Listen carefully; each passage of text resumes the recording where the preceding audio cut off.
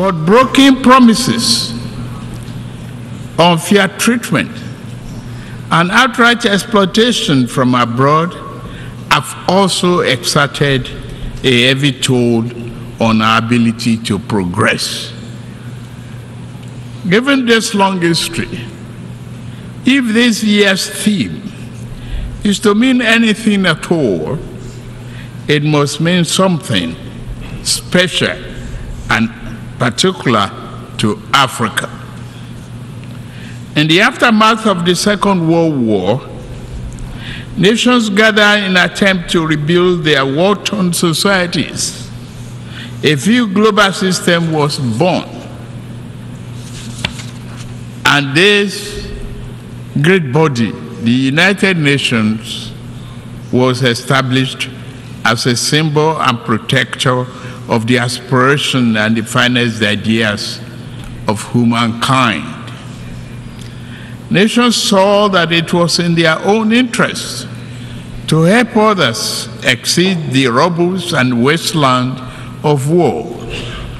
Reliable and significant assistance allowed countries emaciated by war to grow into a strong and productive society.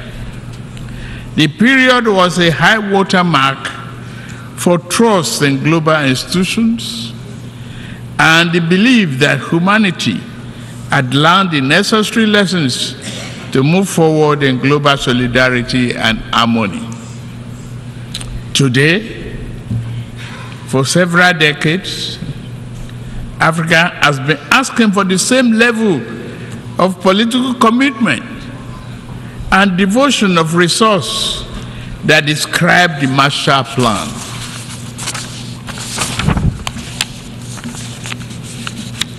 We realize that underlying conditions and causes of economic challenges facing today's Africa are significantly different from those of post-war Europe. We are not asking for identical programs and actions. What we seek is an equal, firm commitment to partnership. We seek enhanced international cooperation with African nations to achieve the 2030 Agenda and Sustainable Development Goals. There are 5 points I want to highlight. First, if this year's theme is to have any importance at all and any impact, global institutions, other nations, and their private sector actors must see Africa as a development priority, not just for Africa, but in the interest of us all as well. Due to both long-standing internal and external factors, Nigerians and Africa's economic structures have been skewed to impede development, industrial expansion, job creation, and the equitable distribution of wealth. If Nigeria is to fulfill its duty to its people, I know, and the rest of Africa, we must create jobs and the belief in a better future for our people. We are pushing for that. We must also lead by example, and we are doing so, to foster economic growth and investors' confidence in Nigeria, and remove the costly and corrupt fuel subsidy while also discarding a noxious exchange rate system in my first few days in office. Other growth and job-oriented firms are in the wings. I'm mindful of the transient hardship that reform can cause. However, it is necessary to go through this phase in order to establish a foundation for durable growth and investment to build the economy our people deserve. We welcome partnerships with those who not mind seeing Nigeria and Africa assume larger roles in the global community. The question is not whether Nigeria is open for business. The question is how much of the world is truly open to doing business with Nigeria, and how African is an equal, mutually beneficial manner. Direct investment in critical industries, opening airports to a wider range and larger quantity of African exports, and meaningful debt relief are important aspects of the cooperation we seek. Second, we must affirm democratic governance as the best guarantor of sovereign will and well-being of the people. Military coups are wrong,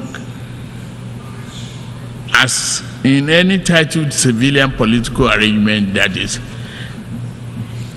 will perpetuate injustice. The wave-crossing part of Africa does not demonstrate favor towards coup. It is a demand for solution to perennial problem. Let us dig it deeper. Regarding Niger, we are negotiating with the military leaders. As chairman of ECOWAS, I seek to help establish democratic governance in a manner that addresses the political economy challenges confronting that nation, including violent extremists who seek to foment instability in our region. I extend a hand of friendship to all of you who may genuinely support this mission for a democratic governance in that nation.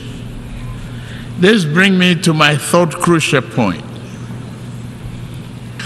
Our entire region is locked in protracted battle against violent extremists.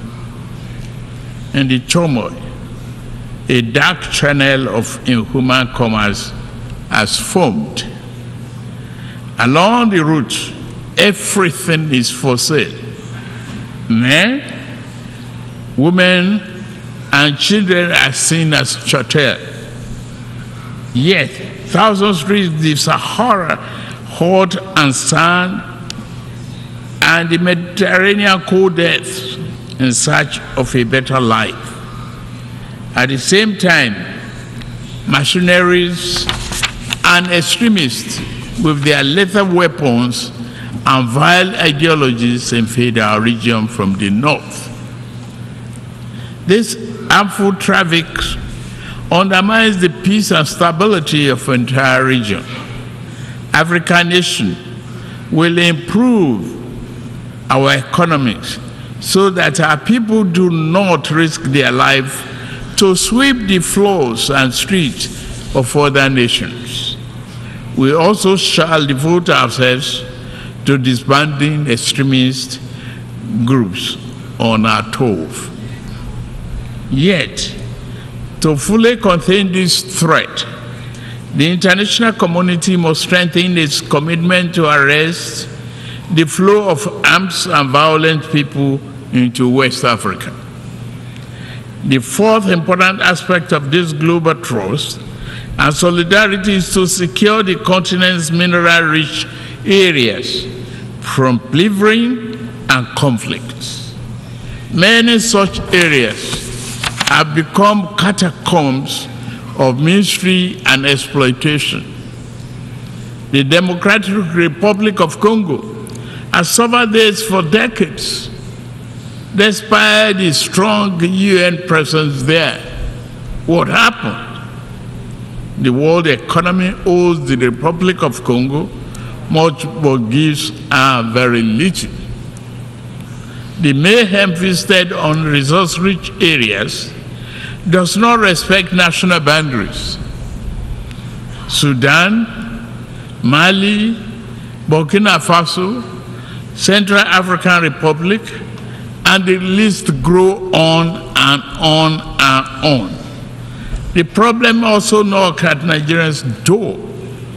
Foreign entities abetted by local criminals who aspire to be petty warlords have drafted thousands of people into servitude to illegally mine gold and other resources. Billions of dollars meant to improve the nation's economy now fuel violent enterprises. If left unchecked, they will threaten peace and place national security at a grave danger. Given the extent of this injustice and the high scales involved, many Africans are asking whether the phenomenon is by accident or by design.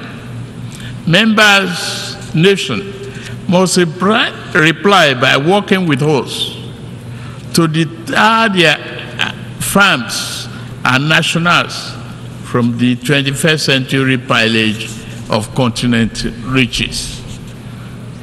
Fifth, climate change severely impacts Nigeria and Africa. Northern Nigeria is honored by desert encroachment, hounded from the north. All are arable lands.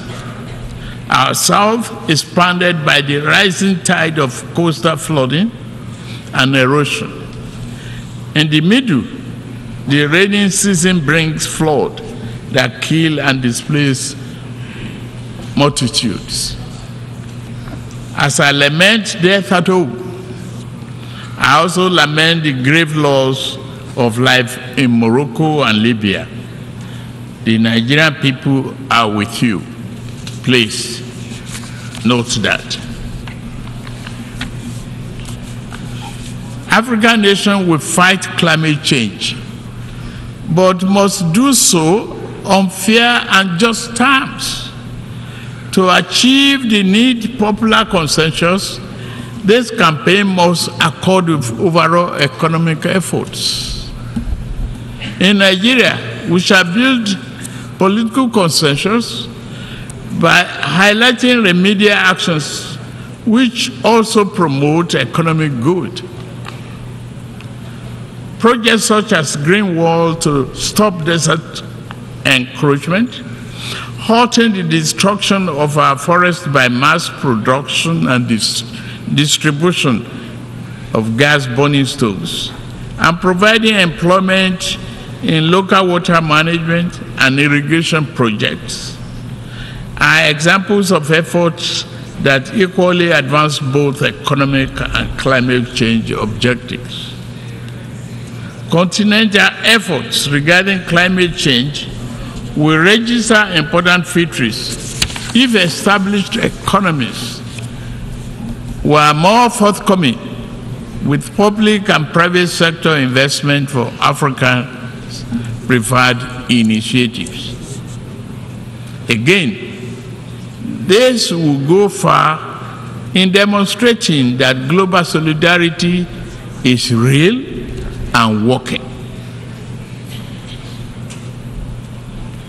As I'm about to close, let me emphasize Nigeria's objective accord with the guiding principles of this world body: peace, security, human rights, and development. In fundamental ways, nature has been kind to Africa. Given abundant land, resources, and creative and industrious people, man has too often been unkind to a fellow man, and this sad tendency has brought sustained hardship to Africa's doorstep. To keep faith with the tenets of this world to this body and the theme of this year's assembly, the poverty of nations must end. The pillage of one nation's resources by overreach of farms and people of stronger nations must end. The will of the people must be respected.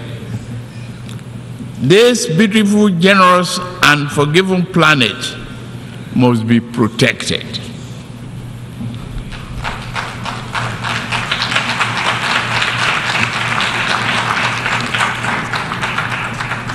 As for Africa, we seek to be neither appendage nor patron. We do not wish to replace old shackles with new ones. Instead, we hope to walk the rich African soil and live under the magnificent African sky, free of the wrongs of the past and clear of the associated encumbrances. We desire a beautiful, prosperous, vibrant, democratic living space for our people, where we do it. To the rest of the world, I say, work with us as true friends and partners. Africa is not a problem to be avoided, nor is it to be pitied. Africa is nothing less than the key to the world's future. I thank you for listening.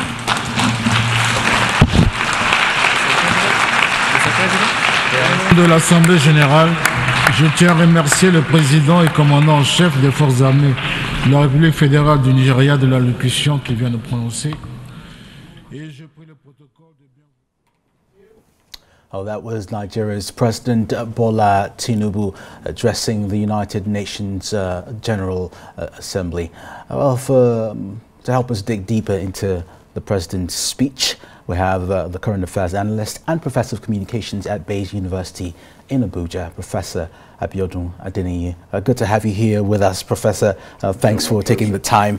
We've been waiting for that speech. It's been a long time coming. What are your major takeaways from President Tinubu's speech? Well, it's his first speech at the United Nations, and of course, when you have this kind of speech, what you expect is for the President to provide a drone-eye view of all subject matters, troubling not just his country, but the sub-region that he presently leads, and the African continent as a whole, and in relation to the global space. I think he did all this, touching on all the key elements that are very important. He was emphatic on democracy, the preservation of democracy, and of course, he highlighted the essence of democracy for sustainable development as well. Then he was also emphatic on the question of insecurity, then injustice. Injustice featured prominently, not just within the African space, but of course in the economic spheres, in the political sphere, injustice between, if you like, the center and the periphery, the stronger nations versus the weaker nations, emerging markets where Nigeria is key. Then of course, he also mentioned the question of partnership.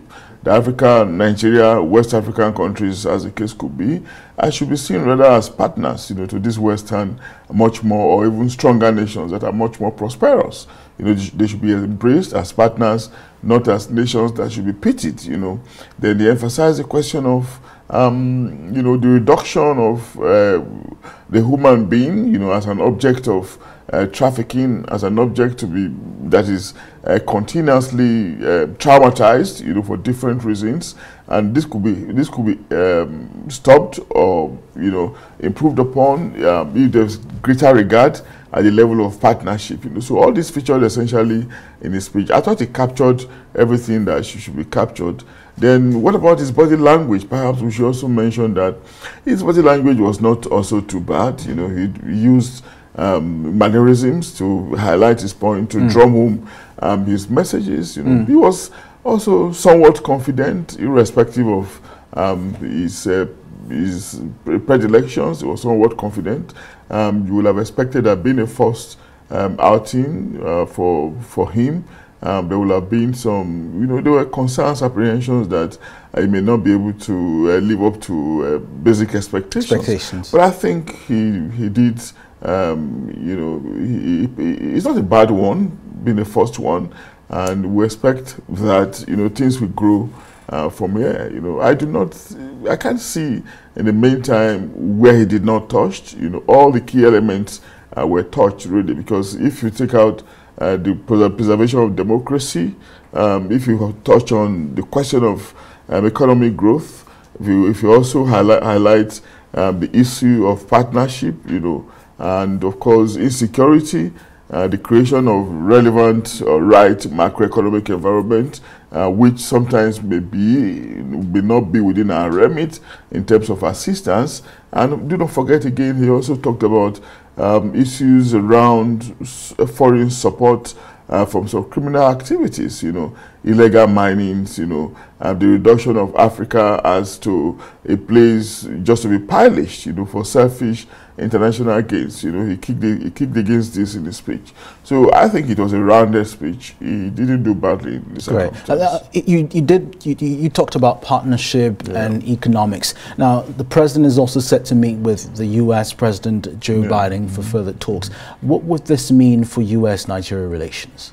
It means a lot, considering the place of the United States in the world. First is the bastion of democracy, one of the strongest economies, if not the strongest in the world until the rise of China, and one of the most influential, if not the most influential. There are so many things that we can actually leverage on, that we can take advantage of, but beyond the question of meetings on the sidelines of the conference, it's also the need for us to see through agreements and MOUs. Do not forget that this is not the first time we'll be having a president who is doing this kind of meeting, a meeting that will be held with large delegation of key Nigerian officials. Now we've been told that a couple of governors went with him, a couple of ministers went with him. No doubt right moves, but let's see a fruition of the discussions that the president is going to be holding, which means that it shouldn't just be a showpiece for the sake of it. It shouldn't just be an event that will be an end in itself, but an event that will be a means to an end. And leading to a means to an end just means that we should follow up discussions and see to the implementation. Now, obviously, we'll see an administration that is eager to deliver. You cannot take that away from this Tinubu administration. You can see the eagerness to deliver, maybe against the background of perceptions that it's not going to do well. So you can see the passion. The passion is obvious. Yeah. Making sure everything is rightly done, trying their best within their own understanding, irrespective of the downsides that we're probably noticing, which is natural anyway. So against the background of this desire, it's also the need for them to follow things through, so that it will go beyond just talking, speeches, to walking the talk. Actual implementation. That's right. Now, speaking of this, Professor Abiona, the U.S. Deputy Treasury Secretary Adewale Wale Adeyemo has been speaking. He was at the Lagos Business School, and he made a comment, and he's saying that Nigeria lacks a macroeconomic framework to attract foreign direct, especially dollar-denominated foreign investment into Nigeria, and Nigeria needs to fix this. Just yesterday, we had another grid collapse in less than 3 weeks. Now, how do you reconcile the president saying that Nigeria is open for business and we're having these little challenges? I'm not sure we can rest on our oars, irrespective of our limitations with regards to macroeconomic framework, And this is not the first time that we're hearing it. We know it ourselves, that all the indices are not right. There's question of insecurity, and of course, it is taken for granted that capital will always move away from where there's crisis. Capital moves to where there's peace, where there will be return on investment, and the environment now seems not to be right. There's insecurity. We do not know our numbers. There's somewhat some level of instability at the level of polity, and of course, the business environment is also problematic. There's absence of integrity, absence of transparency, absence of credibility, trust. There's a huge trust deficit between the government and the governed. So much uncertainty.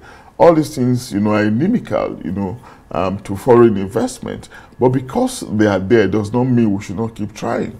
And all the investors want to see probably is a deliberate effort. What effort is government making towards remedying these downsides? If they see genuine efforts and they can imagine milestones, deliverables, timelines towards the achievement of some of these remedies, I think they will be encouraged.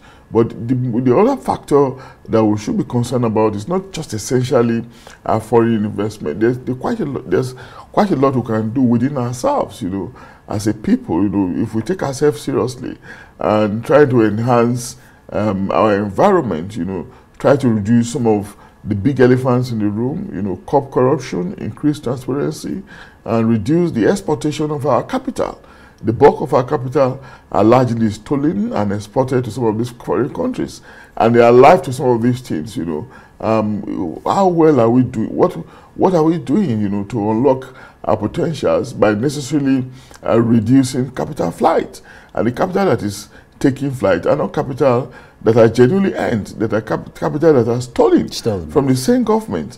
And of course, the places where these monies are taken to are places where we rather also need help from. There's a lot of contradiction that these people are seeing, and when they see it, they just regard us as unserious people. So if we can have a rethink, some kind of reorientation with governments at the leadership position, I think the narrative will change regarding how we are perceived, and of course the potentials or the promise for foreign investment can be further can again come to the fore much more than we can imagine. Well, that's a good place to leave it. Professor Abiodun Adeniyi, Professor of Communications at Bayes University in Abuja.